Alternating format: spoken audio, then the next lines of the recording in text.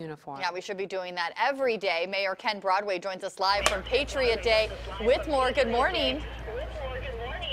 Good morning. So what do you have going on behind you?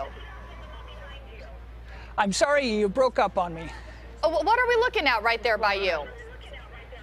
Well, we've got a number of things out here. We have static displays of our police and fire. We have a robot here that one of our police officers is currently displaying for us. We also have our motorcycle officers for traffic patrol behind us. We have a number of the units for Rocklin, Placer County, the Highway Patrol, and we even have some of our older restored vehicles for the fire department out here with us today. How many people are you expecting out today? We're expecting between 2,000 and 3,000 people. With the nicer weather today, we expect to be right in that range of about 3,000 people. Now, a lot of times when we talk about things like Patriot Day, people are doing this on around Veterans Day or Memorial Day. Why did you guys choose today? Well, we choose today because of its close association with the date of 9/11, and this is our opportunity to recognize those who serve, our police, our fire, our first responders, and our military personnel.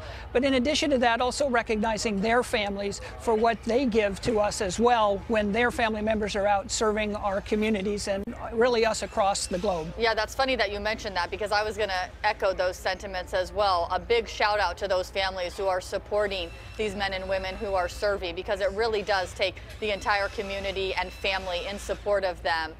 What are there going to be for the kids to do? Because we can see the kids very excited over there. They're running around by the car. Yeah.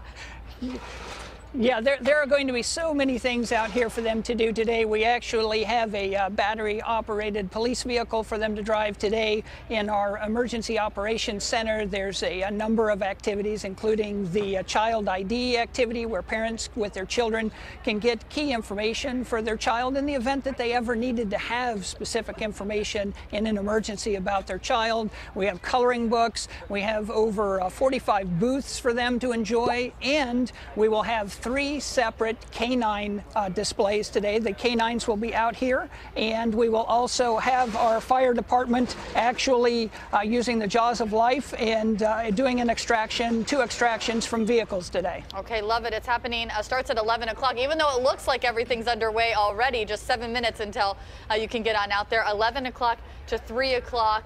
If you're not able to make it, there's a lot of eeasy ways that you can say thank you. Like just saying thank you. So important that we do that. Okay, more to come this morning. So you